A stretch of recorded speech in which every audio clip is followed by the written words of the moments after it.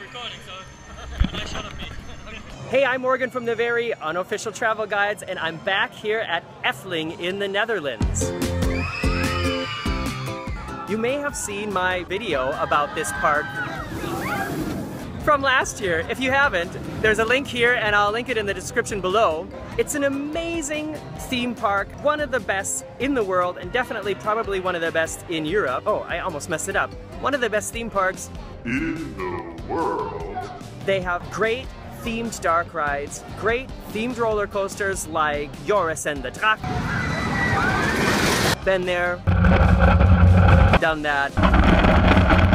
It's awesome, we'll do it again. The indoor-outdoor boat ride roller coaster Fliegende Hollander.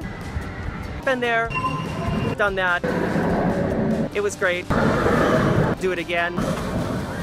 But the real reason I'm here today, besides all of that, is because they built a gigantic new roller coaster called Baron 1898. The ride alone would be great, but the theming around it makes it even better. The story goes that a greedy old baron has found gold underground and opened a mining operation to get rich. However, the mine is being guarded by the White Women, which comes from an actual old legend here in Europe. You run into the White Women a few times during the entire experience, but I won't tell you exactly when or how, so you can be surprised when you ride it yourself. Of course, I knew there was going to be theming before I got to Efteling today, but I just didn't realize that it was going to be like this good. They did such a good job. Check out the ride, and I'll talk to you again when it's over.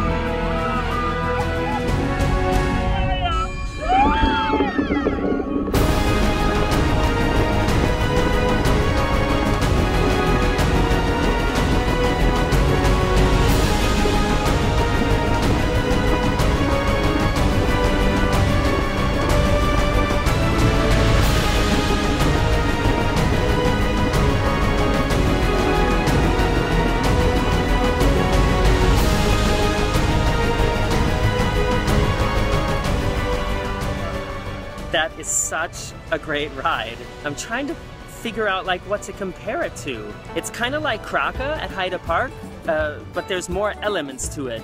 Of course, it's not like as huge as Griffin or Shikra at Busch Gardens, but because of the story, the pre-show elements, like the actual pre-show before you get onto the ride, and then there is a pre-show in the ride, it's all just such a complete, immersive experience, and I'm so glad that there's parks like Efteling that realize that it's worth it to spend the extra money to build a story around a ride, because I think ultimately that's what makes it interesting to go visit a park again. Of course, a park that has a bunch of just really great roller coasters and stuff like that, that's always fun to visit. But something, you know, like this, it just, I don't know, it just adds the extra special something that makes me want to do it over and over again and go visit the park over and over again, because it's like it's not only like you're seeing a story, it's like being part of the story. I don't know.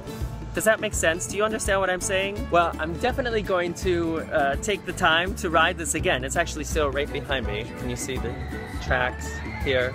Oh, they're coming. They're coming. Some screamers on that one.